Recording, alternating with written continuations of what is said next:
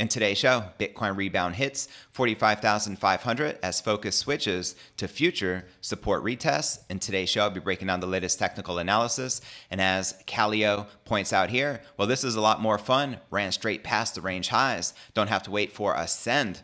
Love to see it. And he also shares, okay, a couple of $100 lower than the previous tweet, but I'm back to thinking we run it back to retest 40,000. I don't know, honestly. Listening to this space has my brain all sorts of messed up and clearly not thinking clearly. Either way, just keep stacking. Trend is bullish. Add-on dips. And as on-chain analyst William Clemente shares here, just as the move down gave no dead cat bounces or clean retests, this move up so far has given shallow dips and no clean retests, leaving sideline capital sweating and potentially having to chase. And as Mike Alfred shares here, if everyone already understood Bitcoin, it would cost at least $5 million to buy one. Be thankful. And this just in, breaking news, Canadian Tax and Advisory Service, KPMG, bought Bitcoin and Ethereum for its corporate treasury and is now holding it on its balance sheet. This is a pretty big deal considering it's a Big Four auditor. Also more breaking news, Bitcoin Lightning Network goes live on the Cash App. As they revealed here, Lightning Network is now available on the Cash App. It's the fastest free way to pay anyone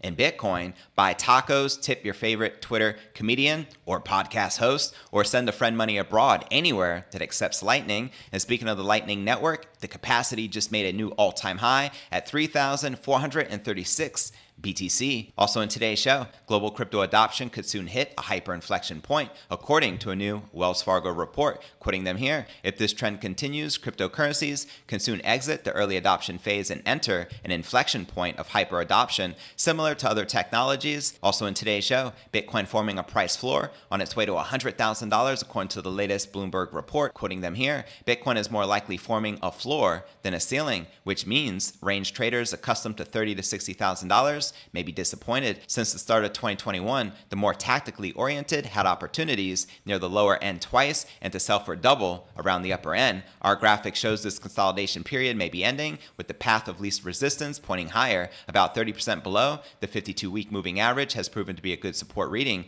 Bitcoin revisited this potential bottom in January for the first time since the 2020 trough. And as you can see here in this chart, top of the Bitcoin range moving towards $100,000. I'll be breaking this down for you. We'll also be taking a look at the overall crypto market. As you can see, Bitcoin, Ether, and many of the alts are pumping while some are correcting and in the red. But where's the Bitcoin price? Likely to go next. Find out all this, plus so much more in today's show.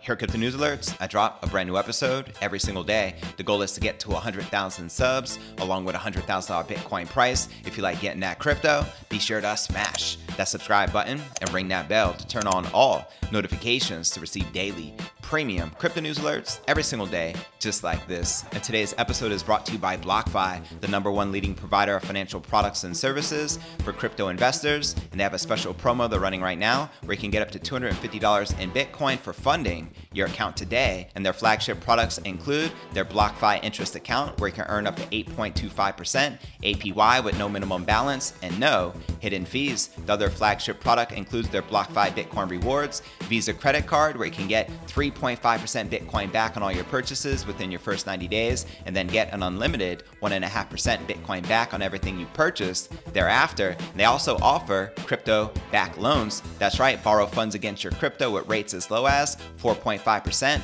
APR, and there are no prepayment penalties. There's no impact to your credit, and you can receive the funds the same business day, truly making this a no-brainer. So go ahead and click the link in the description right down below and get up to $250 in Bitcoin for funding your account today. And let's start stacking those sats, shall we? All right, welcome back to another episode of Crypto News Alerts. I'm your host, JV. How's it going, crypto fam? Holla at your boy. Now, Bitcoin hit new multi-week highs above 45,000 on February 8th as the largest cryptos comeback continued. And right here, looking at the Bitcoin 1-hour candle chart, looking bullish as a mofo. Now, data from Cointelegraph Markets Pro and TradingView showed Bitcoin reaching 45,500 on Bitstamp in its latest surge before consolidating. Volatility was once again in evidence as the pair fluctuated by $1,000 on intra-hour time frame, circling $44,800 at the time of this recording. Now, fears of a major correction were nonetheless left unfounded on the day, despite theories that 40,000 could see a retest next, as crypto Crypto Calio shares here. Bitcoin, PA feels a bit overextended here after retesting the highs from the January range, expecting a retest to 40,000 before we see any continuation higher. If we do see a retrace here, the real area of interest will be watching how price reacts to the retest level of the higher time frame diagonal breakout at 40,000.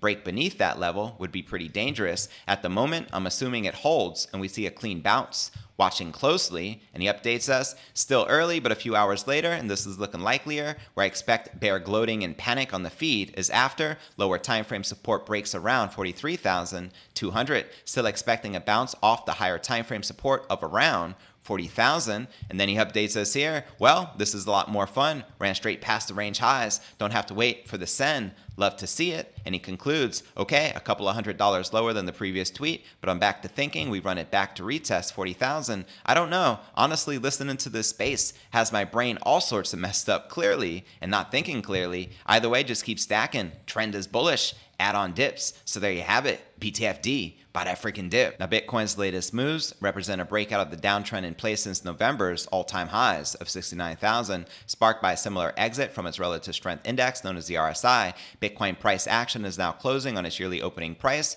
just above 46,000. And analyzing the fuel behind the past day's progress, on-chain analytics resource Material Scientists noted that large volume traders were accumulating while the whales who had bought in at prices around 38,000 were now neutral. As he shares here, driver of the rally were orders of size between $10,000 and $100,000, which made up almost all the total CVD. Whales remain either flat or sold into the rips. And more breaking news in a separate development. News came in on Monday that U.S. regulators had approved a new form exchange-traded fund focused on Bitcoin mining. And as on-chain analyst William Clemente shares here, just as the move down gave no dead cat bounces or clean retests, this move up so far has given shallow dips and no clean retests, leaving sideline capital sweating and potentially having to chase. Altcoins, meanwhile, were slightly more sluggish as Bitcoin's rally stole the show. Ethereum, the largest alt by market cap, was up 3% in 24 hours compared to Bitcoin's 5% gains, but only Cardano and XRP conspicuously outperforming the majority. The latter saw daily gains in excess of 16%, marking a clear turnaround and paving the way for an attack on the $1 mark. As Credible Crypto shares here, that is the strongest daily candle we have seen on XRP/BTC in 6 months. We have broken our falling wedge downtrend line, and a key cluster of resistance may have avoided the breakdown I was concerned about. We'll get more confirmation in the coming days if this move is legit. And as Mike Alfred shares here, if everyone already understood Bitcoin, it would cost at least $5 million to buy one. Be thankful. Now, I agree 100% considering it's unconfiscatable, it's immutable, it's borderless, it's permissionless, and it is the future for humanity. Just saying. And this just in, breaking news, Canadian Tax and Advisory Service, KPMG, bought Bitcoin as well as Ethereum for its corporate treasury. Let's go mass BTC adoption. And before I break down next story of the day, Bitcoin Lightning Network goes live on the Cash App, as well as global crypto adoption could soon hit a hyper-inflection point according to the latest Wells Fargo report, as well as Bitcoin forming a price floor on its way to $100,000 according to the latest Bloomberg report. But first, let's take a quick look at the overall crypto market. As you can see, Bitcoin up almost 2% for the day, trading just above $43,400. We have Ethereum barely in the green, but maintaining above that $3,000 support. We have Solana down 4%, trading at $112.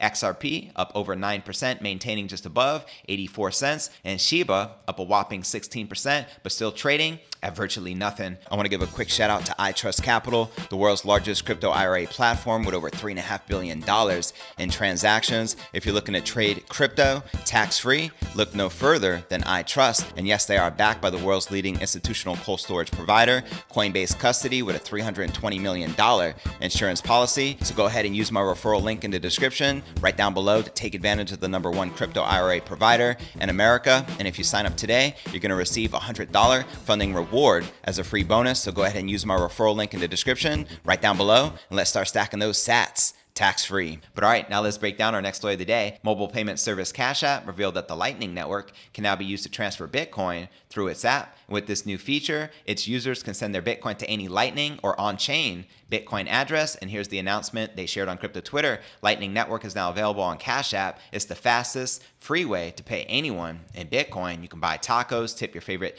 Twitter comedian, or send a friend money abroad anywhere that accepts Lightning. Now, just a few weeks ago, the company announced through a notification within the app that it has integrated the Lightning Network. Now its users can finally use the feature and utilize the benefits that the Bitcoin Lightning Network brings into everyday Bitcoin transactions. Now, to use the Lightning Network on Cash App, users need to scan a Lightning QR using their cameras, confirm the details of the payment, and tap on pay. The Lightning Network, sometimes called Lightning or LN, is a layer 2 solution that brings scalability to the king of all crypto. Lightning eases the load on the Bitcoin blockchain by creating a separate network where users transact and create minimal engagements within the Bitcoin blockchain to lessen the fees and speed up transactions. Now, this is a pretty big deal to be able to send and receive Bitcoin virtually free and instantaneous, and puts a lot of other major cryptos out of business. Just saying. While many users rejoice they're able to use the Lightning Network feature through their Cash App, some could only watch. As the firm mentioned just a few weeks ago, the feature will be available everywhere in the United States apart from New York.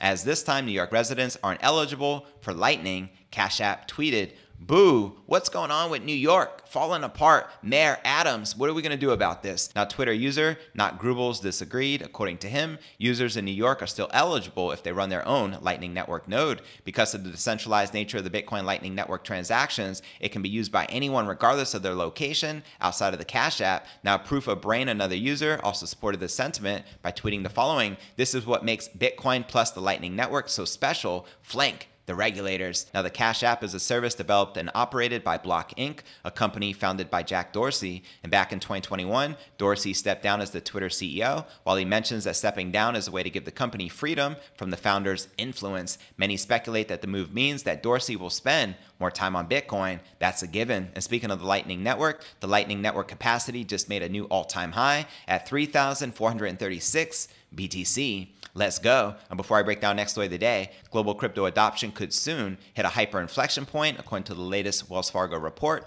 as well as Bitcoin is forming a price floor on its way to $100,000, according to the latest Bloomberg report. But first, let's take a quick look at the overall crypto market cap, sitting just under $1.7 trillion, with $101 billion in volume in the past 24 hours, and the current Bitcoin dominance is at 41.4%, with the Ether dominance at 17.6%. Now let's check out the top gainers for the week within the top 100 cryptos. We have Quant up a whopping 48%, Gala up 62%, Shiba up 47%, KDA up 35%. We have XMR, which is Monero, up 21%. And as you can see, not too shabby of gains for the week as the crypto market has been pumping. Let's keep it going. Now let's break down our next story of the day. Wells Fargo Investment Institute, the research division of Wells Fargo Wealth and Investment Management, has released a new report highlighting the potential of cryptos as an investment opportunity akin to the early days of the internet. Now, in the Monday report titled Cryptocurrencies, Too Early or Too Late, the banking giant referred to cryptos as viable investments, but hinted there was no rush for investors to enter the still maturing market.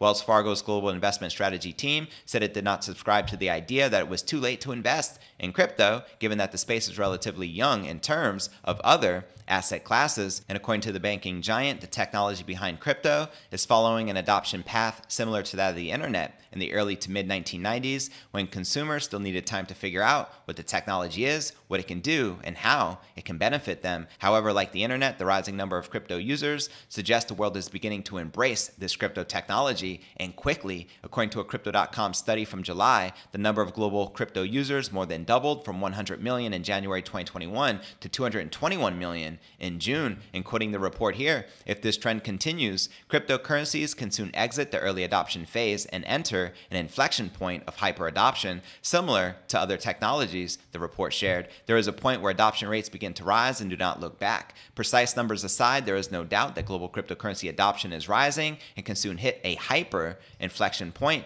And in this chart, it shows you the internet usage history versus crypto users with internet users on the left and crypto users on the right, and you can see us going massively parabolic. Now, the report added that the removal of regulatory roadblocks was also necessary for greater adoption, noting the environment was slowly changing to solidify cryptocurrencies as investment assets. The Wells Fargo team advised potential crypto users to be patient and use private placements for investments, as the type of vehicles currently available are a bit behind and still maturing. However, higher quality investment options can soon arise if regulatory hurdles are cleared. As they share here, there is no need to rush, as most of the opportunity lies before us, not behind us. We are hopeful that regulators may soon approve mutual funds and ETFs backed by the digital assets themselves, maybe as soon as 2022. Now check this out. As of October 2021, the Wells Fargo Investment Institute offered guidance and advice on more than $2.1 trillion in assets. The firm announced last year it planned to onboard qualified investors to its crypto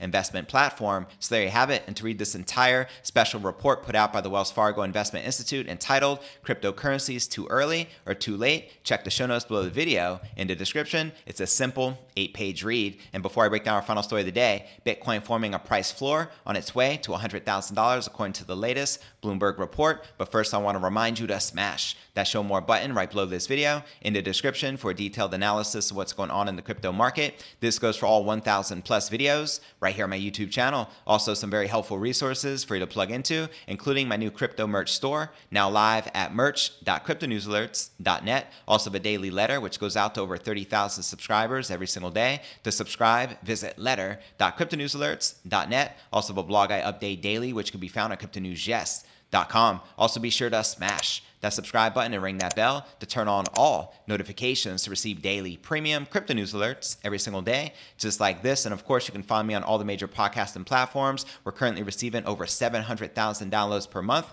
You can find me on Spotify or Apple's iTunes. And if you're listening to the pod, be sure to check out the YouTube channel at cryptonewsalerts.net for the full premium experience with video. But all right, now let's break down our final story of the day. Bitcoin is likely forming support above the $40,000 level en route to breaking the six-figure mark, according to Bloomberg commodities analysts. That's right. In its latest crypto outlook report, Bloomberg says that traders thinking about Bitcoin trading between a range of 30 and 60,000 may be caught off guard as Bitcoin price action progresses. Quoting them here, Bitcoin is more likely forming a floor than a ceiling, which means range traders accustomed to 30 to 60,000 may be disappointed. Since the start of 2021, the more tactically oriented had opportunities near the lower end twice and to sell for double around the upper end. Our graphics show this consolidation period may be ending, with the path of least resistance pointing higher. About 30% below the 52-week moving average has proven to be a good support reading. Bitcoin revisited this potential bottom in January for the first time since the 2020 trough. And right here in this chart, it shows you the top of the Bitcoin range moving towards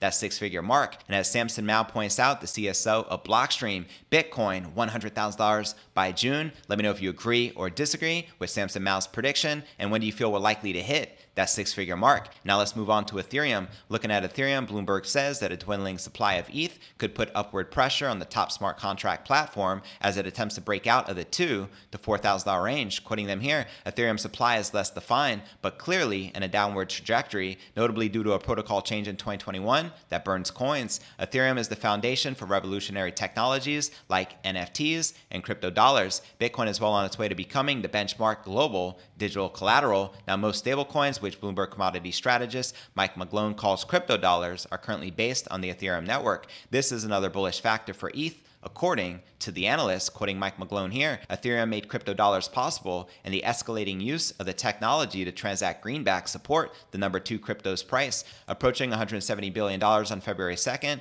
the market cap of the top 6 crypto dollars listed on CoinMarketCap is up about 5x from the start of 2021. That pace may slow, but we see little to stop what is billions of dollars in market cap from reaching trillions of dollars. Very powerful words coming from the Bloomberg strategist Mike Malone. Let me know when you feel Bitcoin is likely to reach that six-figure mark, and where do you feel Ethereum will likely end before the end of the year? Holla at your boy in the live chat. And to read this entire Bloomberg crypto outlook report entitled The Buck, Bitcoin and Ethereum, check the show notes below the video in the description. And now for a quick recap of what I covered with you here in today's show. Bitcoin rebound hits 45,000 45,500 as focus switches to future support retest. We also discuss breaking news. Bitcoin Lightning Network goes live on the Cash App, as well as global crypto adoption could soon hit hyper-inflection point according to the latest Wells Fargo report. And we also discuss Bitcoin forming a price floor on its way to six figures according to the latest Bloomberg report. But where do you feel the Bitcoin price is likely to go next? Let me know in the comments right down below. Now for the top 3 comments from yesterday's episode.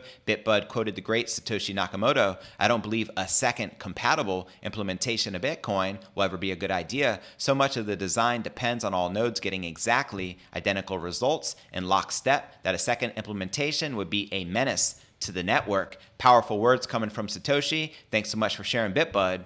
Hodl. And our next featured comment comes from Half a Sheep, who says, "Go Truckers, love your work, JV." That's right, go Truckers. We fully support your efforts, and with Bitcoin, you cannot be stopped. Now for our third and final featured comment comes from Chris. "I hope all the shop garages and hotels in Ottawa start accepting Bitcoin immediately." Cheers, Chris. Seems Bitcoin is Canada's final hope, as Bitcoin cannot be silenced and allows those who use it to continue to have a voice, which will be heard. Hodl. And to be featured on tomorrow's episode, drop me a comment right down below.